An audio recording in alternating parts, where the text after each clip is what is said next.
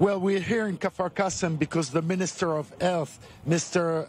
Nitzan Horowitz, is going to come here and divulge the map of the cities which have a low rate of vaccination. And that's probably, surely, the strategy of this government in order to avoid a lockdown, to ensure the vaccination of as many people as possible, with two target groups particularly: the kids between the age of 12 and 15 who need to get vaccinated because the school year is starting in 9 days from now, and also the people that have to receive the third injection, the booster shot, the people that are 40 and above, and also the 1 million people who around the country have not been vaccinated at all yet. So this is the start of a campaign that the Minister of Health is trying. I'm saying trying because there have been many campaigns already,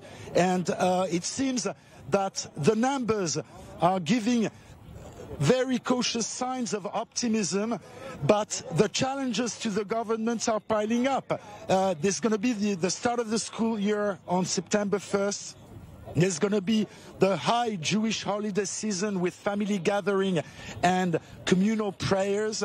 And there's going to be also a pilgrimage in Ukraine, Oman, with thousands of ultra-Orthodox Jews who are going to travel to Eastern Europe. And all these challenges are putting into question, in a sense, the strategy of this government. And yet, the government yesterday evening decided that this is the strategy to avoid a lockdown and to allow life as much as possible beside the COVID-19 virus, the Delta variant.